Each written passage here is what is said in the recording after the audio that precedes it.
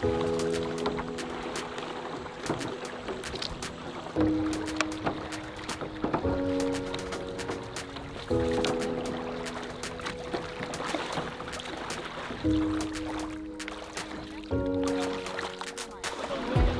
June to October, the waters of the Mosquito Lagoon, Banana River, and the Indian River Lagoon come alive with bioluminescence. Bioluminescence is a natural phenomenon where certain organisms emit light, creating a magical glow in the water. The glowing particles are trillions of tiny dinoflagellate plankton in the lagoon that light up when agitated.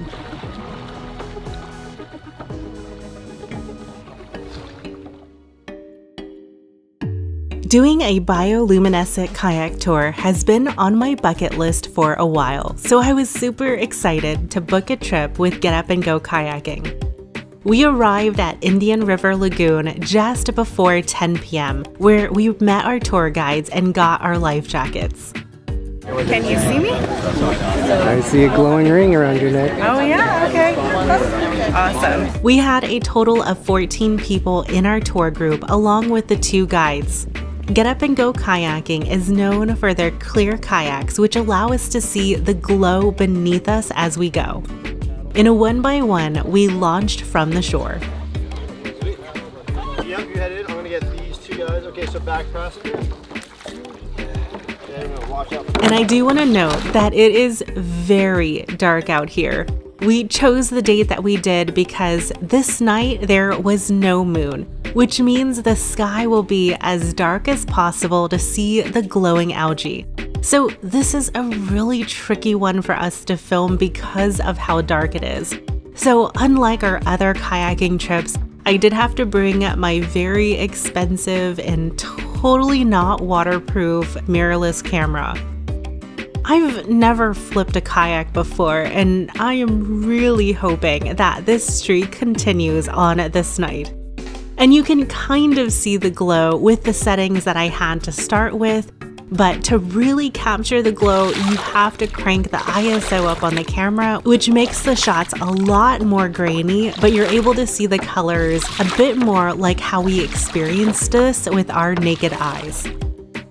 As we set out on the lagoon, our tour guides, Jacob and Jason, took us on our first stop where they told us fun facts about the plankton and the bioluminescence. Do you guys have any idea what bioluminescence is? What is glowing in the water? Plankton. Plankton, there you go. It is a phytoplankton. It is a type of algae that absorbs sunlight to create nutrients. It is a single-celled organism, and in fact the biggest single-celled organism in the entire world. It can grow up to 2 millimeters long in the winter time. Right now it is summer and peak season, therefore there are lots of little baby ones. They're not very long, but it will look much milkier once we get to an area without so much light pollution.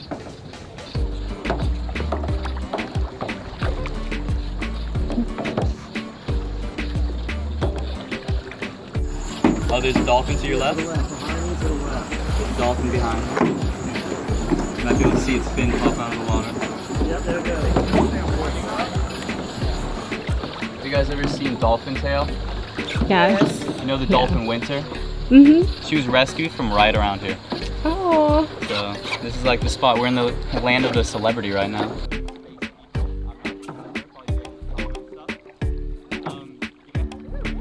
That glowing light out in the distance is Kennedy Space Center's Launch Bay 39B and the Vehicle Assembly Building.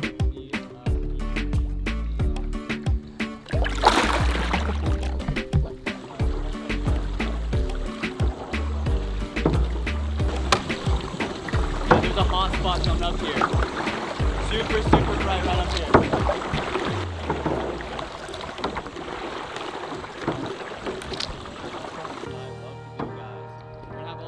We took our final stop at a known algae hotspot where we were able to stop and splash around for a bit.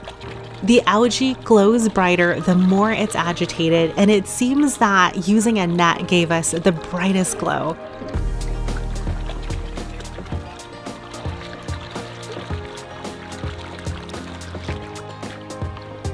We also tried paddling as fast as we could to make it glow as bright as possible.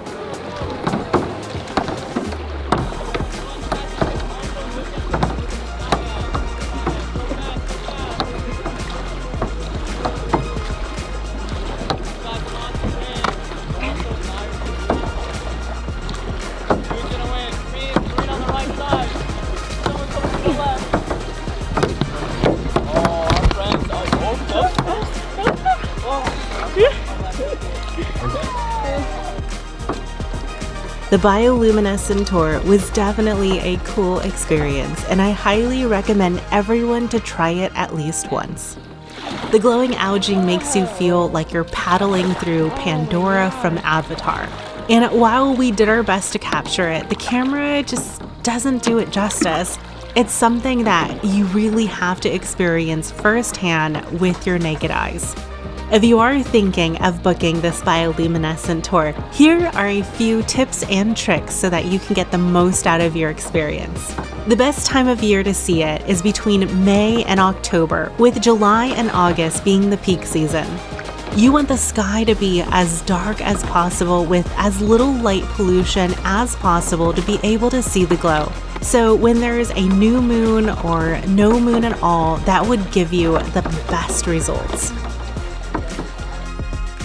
The whole area of Indian River Lagoon, Mosquito Lagoon, and Banana River are all hotspots for the algae.